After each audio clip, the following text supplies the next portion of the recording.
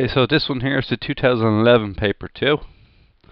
So 2011 paper 2 for ordinary level. Now what we're going to get here is we're just looking at the first question. The first question. Just quickly just shift this up back up here. Okay. Multiply 320 grams by 5 and give your answers in kilograms. So first of all, just do what I asked you. 320 multiplied by 5. You're going to get 1,700 grams. Now, what you're going to notice about grams is the word kilo means 1 kilogram is 1,000 grams.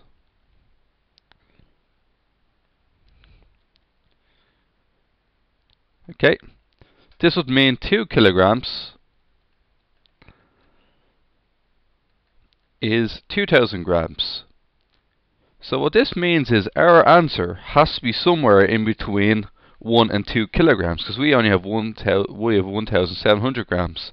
So basically, to convert grams into kilograms, you divide by 1,000.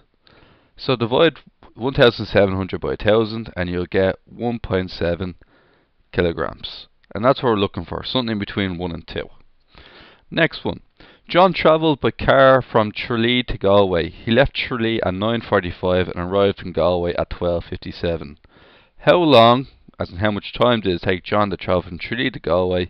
Give your answer in hours and minutes. So we have 12 hours 57 minutes minus 9 hours 45 minutes. And what we're going to get here is 57 minutes minus 45 minutes is 12 minutes, and 12 minus 9 is 3. But we got to specify what that means. That means 3 hours and 12 minutes. Okay, next one. The distance from Tralee to Galway is 200 kilometers. Calculate John's average speed in kilometers per hour. Please remember, this is not given to you in your notes. It's the distance speed time triangle, DST. Cover up whichever letter you're looking to get. We're looking for average speed. Cover up the S, and what you're left with is distance divided by time. So speed equals distance divided by time. Now, there's another problem with this. What we need you to do is, the distance is 200 kilometers. Now, it wants in kilometers per hour. So, if you were to write down 3.12, that's wrong. What you got to remember about minutes is there's not 100 minutes in an hour. There's only 60 minutes in an hour. So to get around this problem, what we need to do is the following. We'd like to write down 3 hours, and we have 12 minutes in 60. 3 hours and 12 minutes out of 60. Now divide 200 divided by 3 and 12 60ths, okay? So 200 divided by 3 and 12 over 60, and what we'll get is 62.5 kilometers per hour. Now, if you're having problems finding this button here, what you do is you look at above the fraction button. There's going to be a button that looks like this, and it's going to have 3 squares. So all you have to do is press the shift button and then press the fraction button, and you should get what we need for this one here, okay? So if you're stuck. Next part. John estimated the cost. It cost 22 cents per kilometre to drive his car. How much did it cost him to drive his car from Tralee to Galway? So remember, it's 200 kilometres he drove in total. Each kilometre cost him 22 cents. 22 cents is 0.22. 200 multiplied by 0.22. And what's going to cost him is €44. Now remember, we converted cent into euro by presenting it like this, okay? If you just multiplied it by 22, you would have got 200 multiplied by 22, and what that would have gave you would have been 4,400 cents. And 4,400 cents, you'd have to convert that into euro by dividing by 100, and you would have got €44 as well. So there's 2 ways of doing it, okay? Next way we're going to do next is the shape and measurements of a field are shown in the diagram below, like so. And it goes to be to find the length of A to B. Now to find the length of A to B, which is this green arrow here, what we're going to have to do is we have to look at lines that go horizontally, as in go straight across. The 65 is one and the 110 is the other. But what we need to realize is that we have to figure out how much bigger 110 is than 65 to figure out what the distance is. So it's going to be 110 minus 65. That's going to get me 45 meters. Okay, 45 meters here. Now while we're here, we might as well try to do the this length here as well. Okay, and to find out what that length there is, it's going to be, it's not part of this question, but we might as well do it now. It's going to be 55 meters. We can see 55 meters is the full thing, minus 35 meters. And what that's going to get me is 20 meters. So remember, this here is 20 meters, going from here to here. Okay, next thing. Find the perimeter of the field. What perimeter means is you're running around the full field. It's like a lap of the full field. So to calculate the perimeter, what we need to do is we need to add all these numbers together. So let's go for the first three numbers, 55, 65 and 20. So 55 plus 65 plus 20.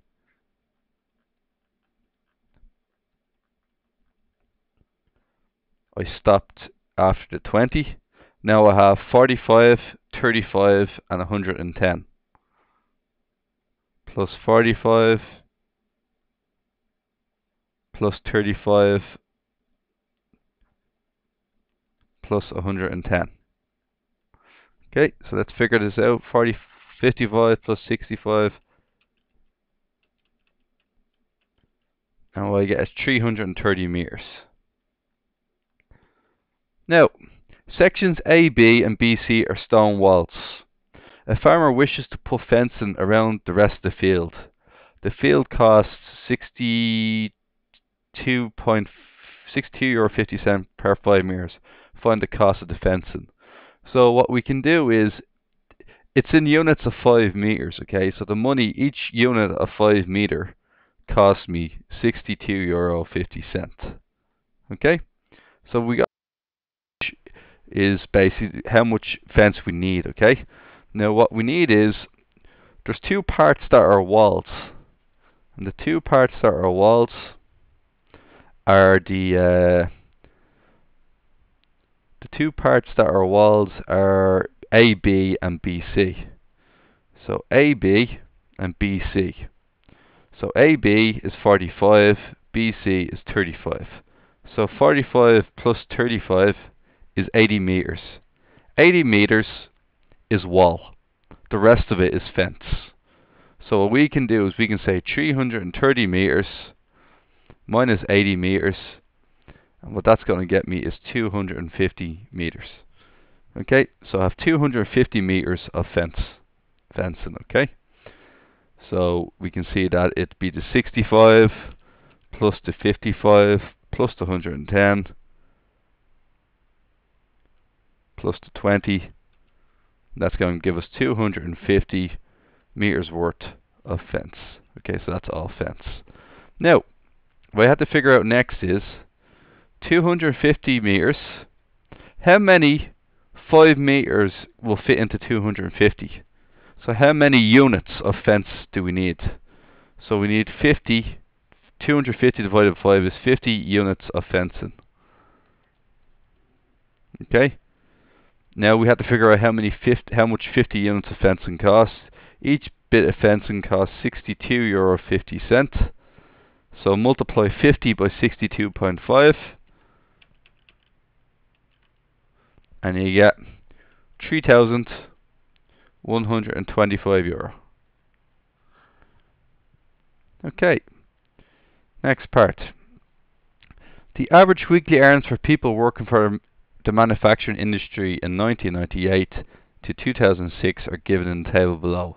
The earnings are guaranteed near €0. So what we can see is that in 1998 it's €429, and every year the workers in the manufacturing industry, they seem to be getting more and more money. Both male and females seem to be increasing the amount of money they're making.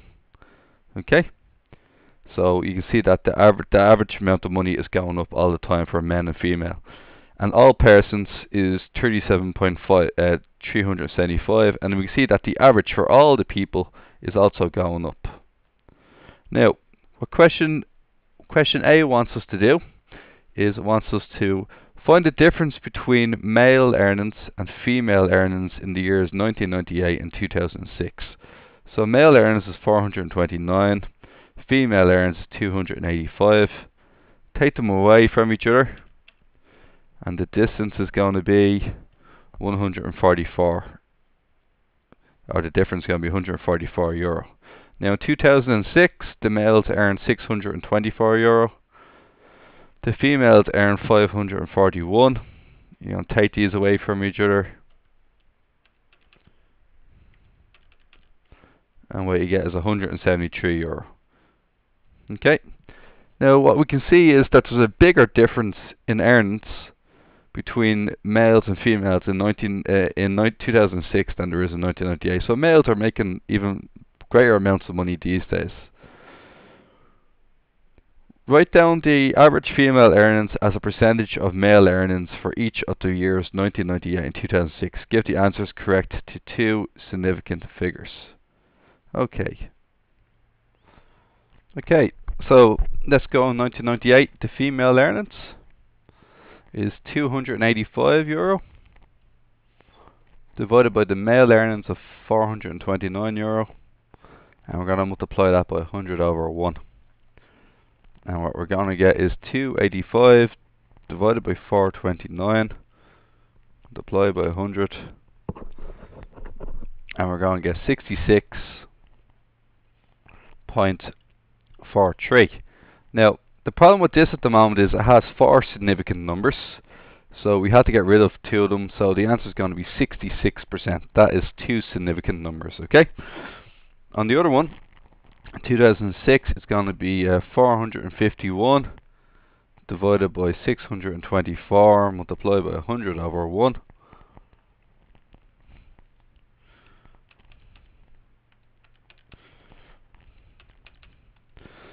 And what we're going to get is 72.2756.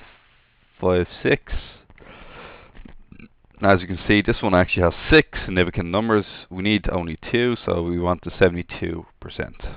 Okay. Now, next part. From your answers A and B above, would you say that these average wages have become more equal or less equal over 9 years? Less equal. And reason, women, on average,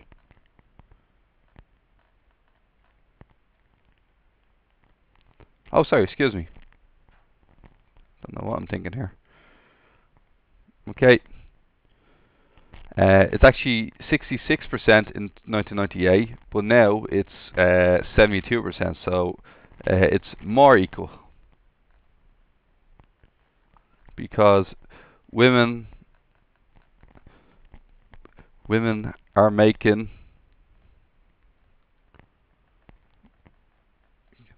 a higher percentage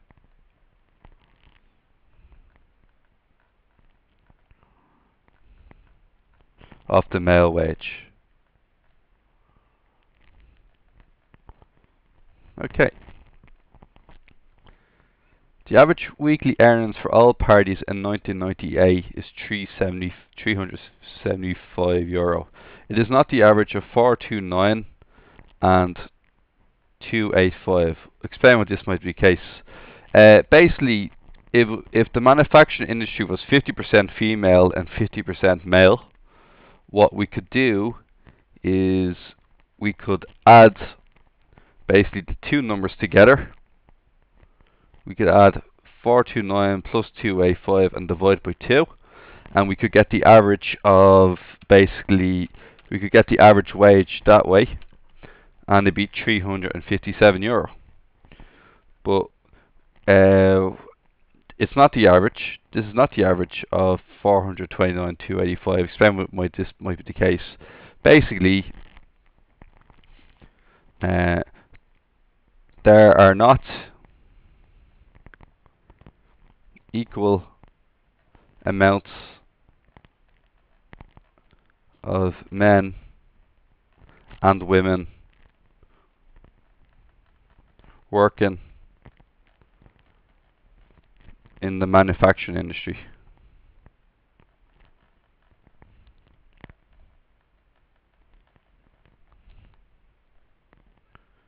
Okay, that's your reason why. Now, question 5. Tom's third year physical education class did a fitness test. The number of sit-ups that each student did in 1 minute is recorded below. Represent this data on a stem and leaf diagram. Okay, so how many 20s do we have? Let's take down all our 20s. 27 and 29. We also have no other 20s here, just 27 and 29. So let's do 7 and 9. That's 27 and 29. Please make sure there's a key here. Now we're on the 30s. We have 36. We have 37. We have 33. We have 38. We have another 37. And that's it. So we need to do it this way. 3, 6, 2 37s and 1 38. Okay. Now we're on the 40s. And what we should have here, we'll just count them out. 48. 46. 45. 49.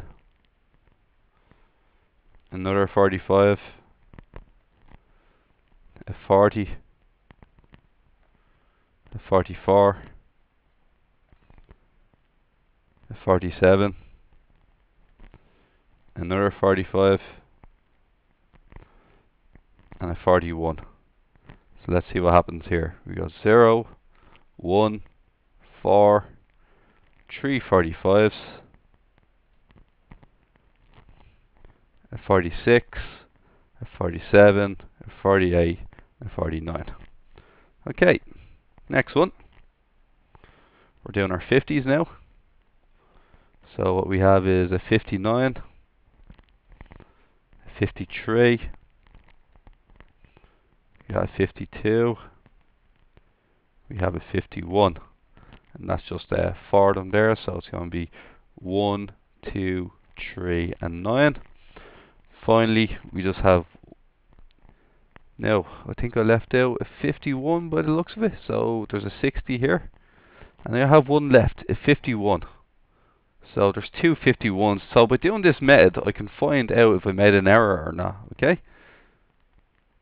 So I can just move that there, and now add in another 51 here. So make sure you do it in pencil.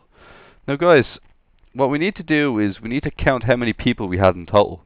1, 2, 3, 4, 5, 6, 7, 8, 9, 10, 11, 12. 12 by 2 is 24. There's 24 students in total.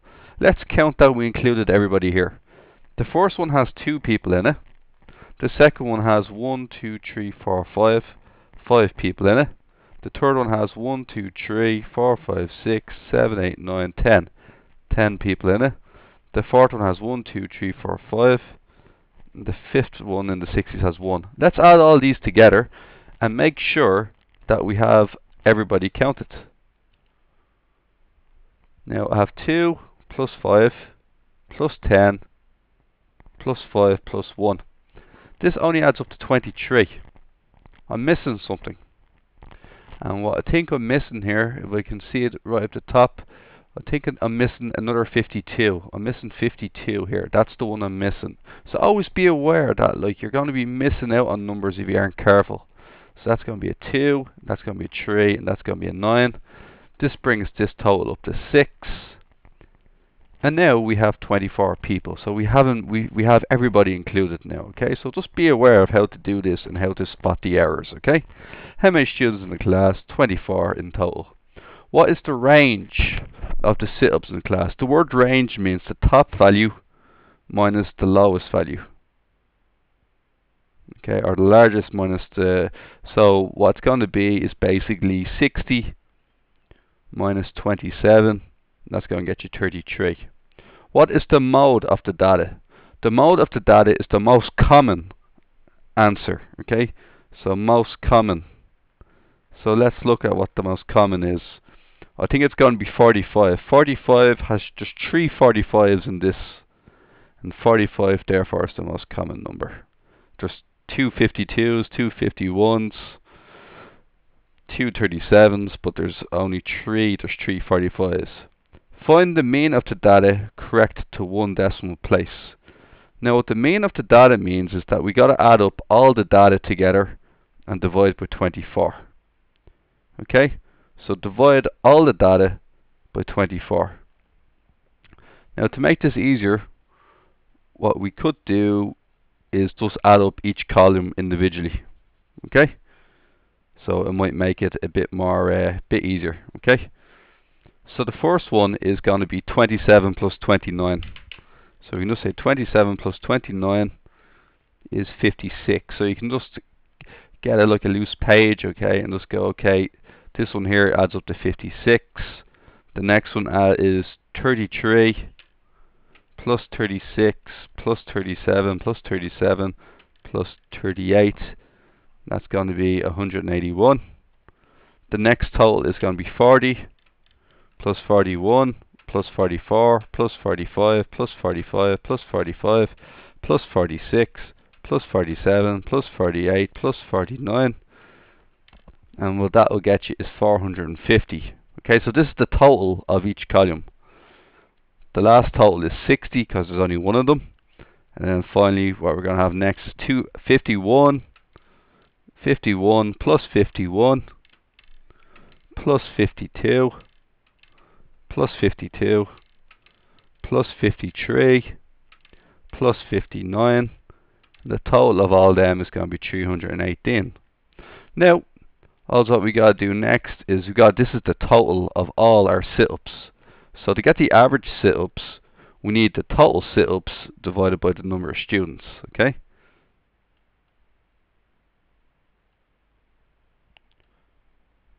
Excuse me.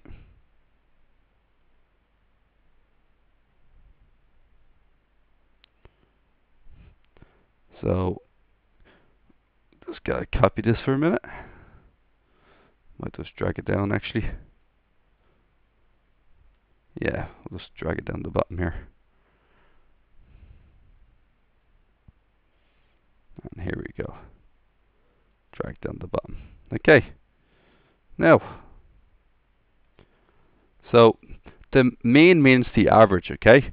And the average would be total sit-ups, all the sit-ups divided by total students, okay? And we know the total students is 24.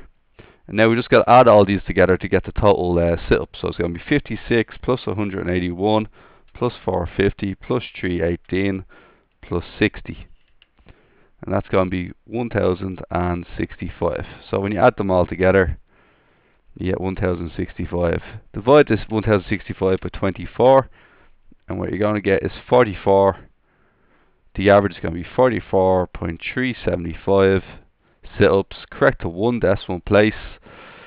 Round that up to 44.400 because 375 rounds up to 400. Get rid of your 2 zeros, and you get 44.4.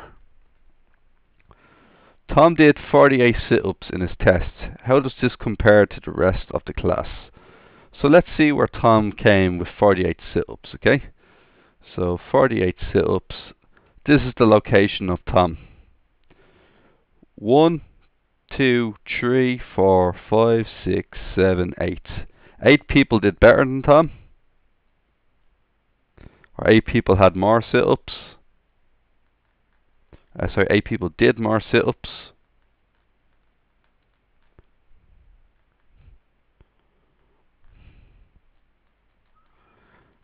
Did more sit-ups. And 1, 2, 3, 4, 5, 6, 7, 8, 10, 11, 12, 13, 14, 15. 15 people did less sit-ups.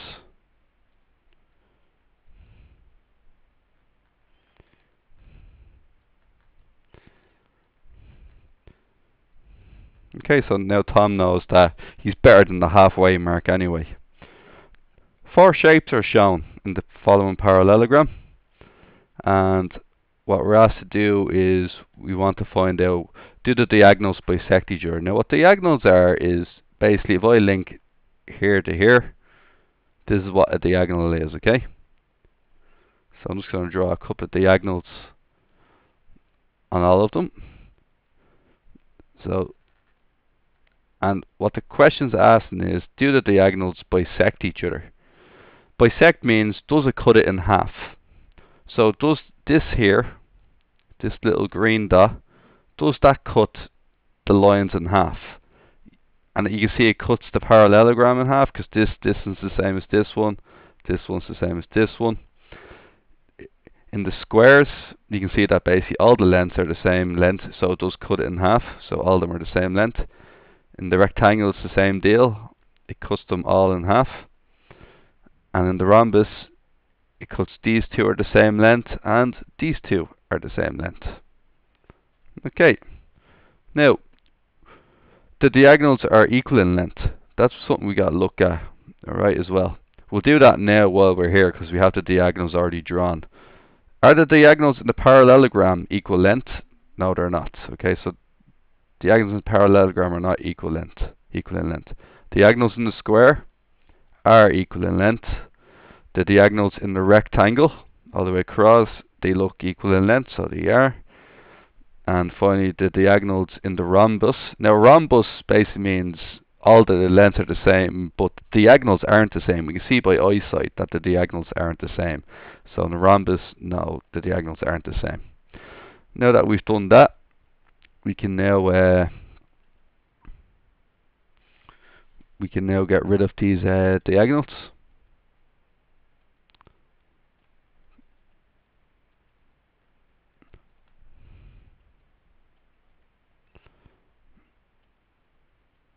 Okay, so we can move on to the next part of these questions. Okay, opposite sides are equal in length. This side equals this side. This side equals this side. Yes. Opposite sides are equal in length. In a square, they're all equal, but the opposite sides are equal. In the rectangle, the opposite sides are equal in length, so they are. And in the rhombus, all the sides are the same length, and the opposite ones are equal in length. Okay, opposite sides are equal in length in each and every one of them. They are. Now, all sides are equal in length. In the parallelogram, no. In the square, they are. In the rectangle, they definitely aren't. And in the rhombus, they are. Finally, opposite sides are parallel. Now, what parallel means is that they have the same slope. Okay? So if they're parallel, they have the same slope. So in the parallelogram, the opposite sides go in the same direction. In the square, the opposite sides seem to be going in the same direction. Then we check the other sides. These two are going the same direction. These two go in the same direction. These two go in the same direction. And these two go in the same direction. Opposite sides are parallel in all cases. 1, 2, 3, 4. Okay. Now, the size of an A4 page is 210 millimeters by 297. Okay. So what we have here is a diagram of the page. Okay. This here is going to be 210 millimeters, and this one here is going to be 297 millimeters. Describe how you'd calculate the length of the longest line you could draw on the A4 page. Now, if you imagine the longest line you can draw on the A4 page, you could try going straight up. You get 297. You could go straight across. That won't do. You could go slightly diagonal, which is better but longer. But the best answer would be going from corner, one diagonal, to the other diagonal. This gives us the answer for the longest line. Okay? So, what we're going to have here now is we're going to have this diagonal here, and what we're going to end up with is a right angled triangle. And to get the length of this, we're going to have to use a method. Okay, so the method we're going to use is use Pythagoras' theorem.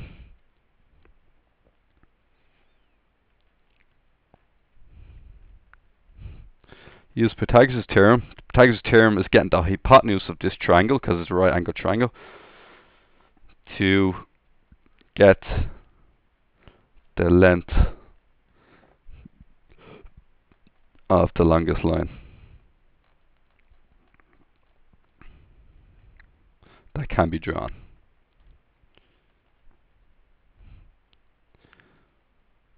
Now, calculate the length of the longest line correct to the nearest centimetre squared, right?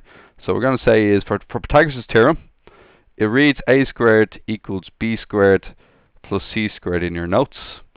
And in the tables in the exam, what you're going to have to remember is that basically for this triangle here, it will always tell you that a is the longest side and b is the two other sides, okay? A is basically the hypotenuse of the right angle triangle. So the longest one in this triangle is x. So x squared equals, and the other two can be 210 squared plus 297 squared. Enter this into your calculator. 210 squared plus 297 squared. And what we're going to get is x squared equals 132,309. And what's going to happen next is we need to square root it, because we need to figure out what number what this means is what number multiplied by itself gives you 132,309. So to figure this out, to get rid of the x squared, we need to use the square root sign. So the squared goes over to your side and a square root sign will appear. And this is a maths button that finds out this number for you. And the answer is going to be 363.74 millimeters. Reread the question. It wants to correct the nearest millimeter. Round upwards to 364 millimeters. Okay. The next question, alright? Mary has a bag of marbles. The number of marbles of each colour are shown in the box. 7 yellow, 3 green, 4 red, 2 black. Count how many marbles there is in total. That's 16 marbles, because you just add them all together. Okay, so we have 16 marbles here. Mary takes a marble from the bag at random. Complete the sentence below. The probability of Mary will take a something marble from the bag is a quarter. Now remember, a quarter is 4 in 16. Right, so 4 marbles in 16. That's the red marbles. Okay? So the red marbles. Now to calculate basically the probability of getting each one. Probability of yellow is 7 out of 16. Probability of red is 3 in 16. Probability of red is 4 in 16. But 4 in 16 is also a quarter. And probability of black is 2 in 16. And 2 in 16 is an eighth. Okay, so just remember just to put them into the lowest fractions you can. Now we know what the probability of each one is.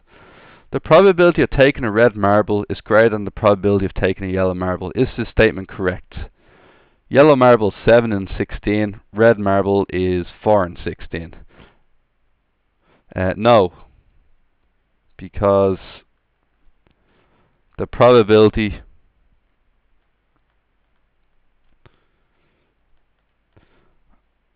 of taking a yellow marble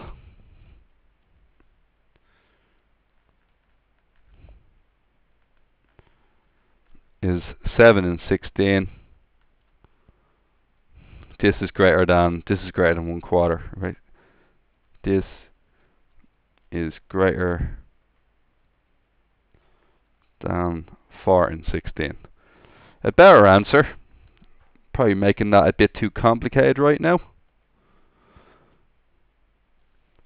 The quick answer is there are more yellow marbles in the bag.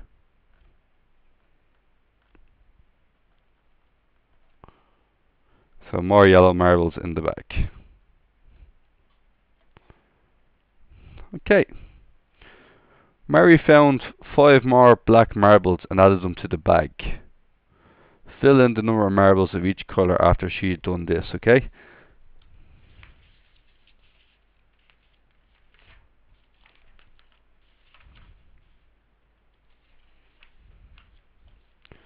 So, what happened to Mary here was there's going to be 7 yellow marbles. There's still 7 yellow. There's still 3 green. And there's still 4 red. However, we now have 5 more black marbles. So the black marbles now goes up to 7. Okay? We had 16 marbles. Now we have 5 extra. And that's going to give us 21 marbles in total. Okay? Mary takes a marble from the bag at random. What's the probability she'll take a black marble from the bag? It's going to be 7 out of 21. And 7 out of 21 is a third when you put it into the calculator. Okay? Now, done question 3, question 5, question 4. Now we're on question 7. Let A be 1, 2, 3, 4 all the way up to 25. Write out the elements of A that are divisible by 2 but not divisible by 3. Okay, so let's write down everything that's divisible by 2. 2, 4, 6, 8, 10, 12, 14, 16, 18, 21, 24. Let's put in all the stuff that's divisible by 3. 3, 6, 9, 12, 18, 21, 24. Let's eliminate these numbers from the original list. Oh, sorry. Divisible by 2. I lost my train of thought there for a minute. It was 18, 20, 22, and 24. So let's see what numbers we can get rid of here. 24 and 24. 18, 18. There's also 15 in here that I forgot about, but 15 is not on the other list. 12 and 12. 6 and 6. Okay. So all we need to do now is we can just rub out this list for a second. And then we answer. And please make sure when you're doing these questions you let them know what is the answer. Answer is going to be 2, 4, 8, 10, 14, 16, 20, and 22. Okay. What's the probability that a number is chosen at random from the set A is divisible by 2 but not divisible by 3? Let's see how many. There's 24 numbers in total. So, 1 to 25 is 25 numbers in total. So there's 25 numbers in total. Let's count how many numbers we have here. 1, 2, 3, 4, 5, 6, 7, 8. 8 out of 25. Okay. Now. Okay, so next one. Una rolls a die and flips a coin. Give one of the possible outcomes is the number 1 and a head. Write down all 11 possibilities, all the remaining 11 possibilities of the outcomes below. Remember, when you roll a dice, there's 6 outcomes. When you flip a coin, there's 2. 2 by 6 is 12 outcomes. Okay, so let's see what happens here. We can go 2 heads, 3 heads, 4 heads, 5 heads, 6 and a head. We can go 1 and a tail, 2 and a tail, 3 and a tail, 4 and a tail, 5 and a tail, 6 and a tail. How many outcomes consist of an odd number and a tail? Let's count. 1, 2, 3. 3 outcomes consist of an odd number and a tail. 3 outcomes, okay? What would the probability of finding that an outcome will contain a prime number? Prime numbers are 2, 3, 5. 6 is not a prime number. Prime numbers are numbers that can only be made in the multiplication table by multiplying themselves by 1. 6 is not a prime number because we can make it by multiplying 3 by 2. In the same way, 4 isn't a prime number because we can make it by 2 by 2, and 1 just simply doesn't count as a prime number anymore. Okay? So let's do our counting here. 1, 2, 3, 4, 5, and 6. So 6 out of the 12 outcomes contain a prime number, and that's going to get me roughly a half. Okay? Okay, so that's the half there. Now, we're on to the next one. Now, the diagonals bisect each other, equal in length. Now, I've already done the two of these, I believe, earlier today. Just going to have a quick check.